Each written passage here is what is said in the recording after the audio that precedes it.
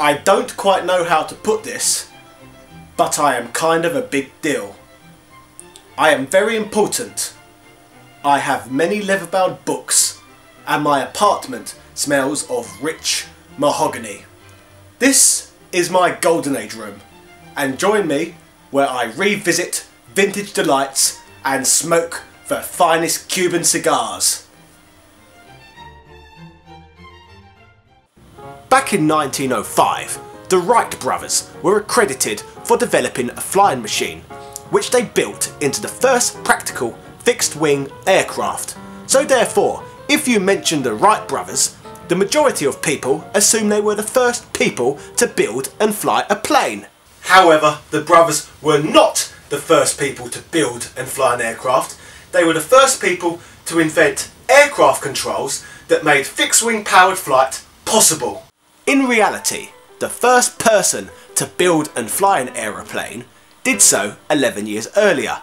This was English inventor Hiram Maxim, who launched a steam-powered biplane with a 3-man crew on an unintentional flight in 1894, when a restraining device failed. Both the crew and the aircraft survived intact, but Maxim never flew it again. Perhaps he realised from his one brief hop that this machine was uncontrollable. You may be wondering where I may be going with this, but I bet if you went up to the average person in the street and asked them what the first ever handheld gaming device was, I bet the majority of them would say the Nintendo Game Boy. But this is simply because they are uncultured and stupid. The reason for this is because in history we tend to remember the biggest success stories. We tend to sometimes forget all the bumps in the road and trial and error that eventually leads to a successful end product. The Nintendo Game Boy is a system that has become a cultural icon and a symbol of the period. But before we ever got to that stage, there were many other devices in the handheld race, before we ever got to the likes of Tetris and Pokemon. Even Nintendo themselves had handhelds way before the Game Boy, such as the Game & Watch devices. Graphically, even to this day, handhelds are always a few steps behind their console counterparts. So if the best graphics of the day look like this, then you can imagine how primitive the handheld counterparts must have been. This here in my hand is Alien Attack, made by Coleco. This is one of the hundreds of portable gaming devices made before the Nintendo Game Boy. Due to its system limitations, it only comes with one pre-installed game. Could you imagine that today? Imagine if someone bought a PlayStation 4 just to play Call of Duty. To give you a little bit of history on this device, Coleco was originally a shoe leather company in the 1930s. But for some strange reason, they decided to enter the Great Pong War of 1976.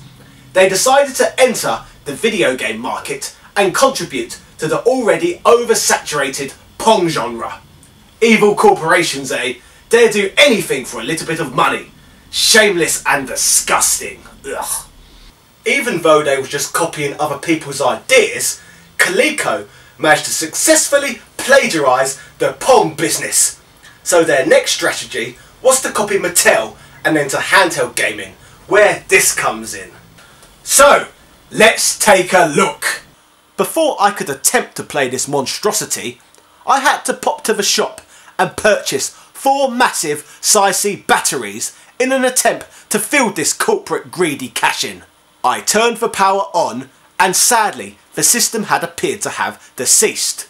So in one last attempt I tried an old trick I knew which for some reason appeared to work on some of these old electronic devices, and that was to spin the batteries inside the device. To my delight, on the second attempt at turning the device on, the bloody thing powered up. I could see I had a character to control on my brightly lit red and blue display. However, no matter how much I fiddled with the joystick or pressed the fire or move button, nothing sodding happened. So once again I make the assumption that the device must be bloody knackered. So out of frustration I start button bashing, then to my surprise I get a little bit of movement. So it turns out that bizarrely, in order to move, you need to move the joystick in the direction you want to go and hold down the action button simultaneously. To fire your gun, you need to hold down the direction you want to fire in the joystick and then press shoot. This is extremely confusing, and I have no idea why they chose to go for such a confusing control method on such a simple device. The aim of the game is to simply avoid being touched by the enemies or get hit by enemy fire. You gain points by managing to successfully shoot the enemies. It is a simple high score game really, which on the bright side I suppose isn't drastically different from what you got in the arcades at the time. There is also a switch in the middle that allows you to turn the device on and off and select a skill level. The only difference in the gameplay of these two skill levels, however, is the speed. Overall, Coleco's Alien Attack is a primitive, early, handheld gaming device. However, if you compare it to the high-score-centric arcade and console games of the period, then this is a fairly good imitation of gaming at the time. If it wasn't for its god-awful controls, I would actually end up giving this game a thumbs up. I feel that the device tried really hard to replicate the arcade experience and was only a few missteps off succeeding. So kudos to you, Coleco, for at least trying. If you enjoyed today's video and want to learn more or reminisce about the early days of gaming, then click one of the annotations preceding this video. I have one video for you on whether the Atari 2600 is worth playing in 2016 and another on the arcade port of Crystal Castles. I hope today's episode was an extremely pleasurable sensory experience. So if you enjoyed viewing, then I urge you to like, comment and subscribe. Cheerio! They call him Mr. Arcade, because there isn't any game he hasn't played. He's beat the best, he scorns the rest, he's Mr. Arcade. I want to play Alien Attack. I know. That's Coleco's new Alien Attack. Play it once and you'll be back. Aliens attack from every side. You feel that there's no place to hide. They swallow you up, they blast away. You gotta shoot and run to stay in play.